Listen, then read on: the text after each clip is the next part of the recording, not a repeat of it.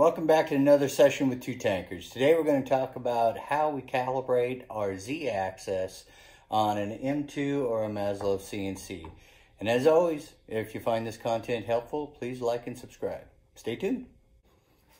All right, to properly do this job, you're going to need two tools. First, you're going to need a set of digital calipers. I prefer calipers that measure in inches and millimeters. All of my measurements I do in millimeters, much more accurate. Second, you're going to need a pencil to write down some numbers, because you're going to have to do some math. Oh, I hate math. Okay, anyway, let's get started. All right, the first step you want to do is, once you get your sled hung, is you want to take a measurement from the top side of your bearing block to the bottom side of your clamping block. Take your calipers, use the back side inside measurement on your calipers, put it in between there, open them up. I get a measurement of 21.5. All right, with your initial measurement at 21.5, then go ahead and open up Makerverse. Make sure everything is connected. On the left-hand side, go to the Calibrate button. Click the Calibrate button. Go ahead and scroll through and get to the Z-Axis tab that's up here. Click the Z-Axis tab.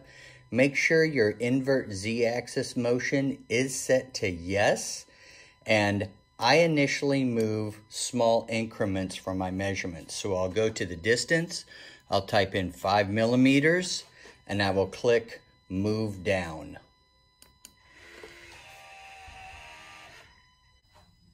Now for my second measurement, I take it the exact same way with my digital calipers using the inside measurement teeth. I put it in between the two blocks and I take my measurement. All right, so now I have my second measurement at 31.0 millimeters.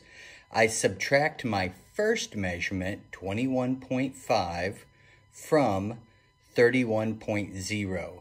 That gives me roughly a 9.5 millimeter difference. What I do is then I take that 9.5 millimeter distance and I put it into the Z distance actually moved. Once I put that in, I click Apply Scaling. Let the scaling apply. Then you're going to take a whole nother set of measurements and you keep repeating this process until the measurement meets or exceeds what you are putting in here for your distance. The last step in your calibration process is to define 0. This button right here. To do this, you need to properly place the tip of your bit up against the wood on your cut surface.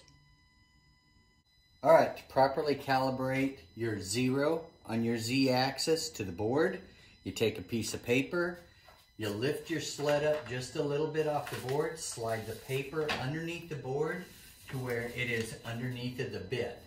Then I would go to my Makerverse software and slowly lower the bit using the Z-axis, lower it down 1 millimeter or 0.5 millimeters at a time.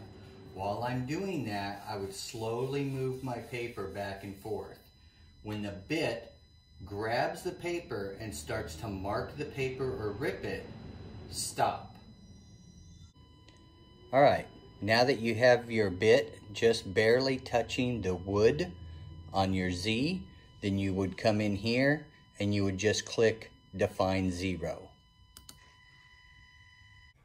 All right, folks, that's it. Now you've calibrated your Z-axis movement to a fraction of a millimeter and you zeroed your bit to your cutting work surface. It can be a tedious process. You have to do it over and over to get it to a fraction of a millimeter, but it's well worth it. And as always, if you like my material, my content, please like and subscribe, and I will get more material out to everybody. Thanks.